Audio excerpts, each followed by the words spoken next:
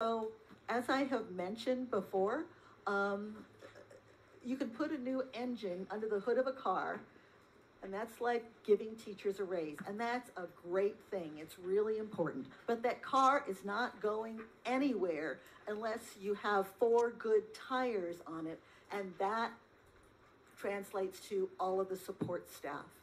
We, at this point, have 1 in 3 students across Arizona without a permanent qualified teacher, and unless our teachers have those all-important support staff members, just salary increases alone for teachers will not do it.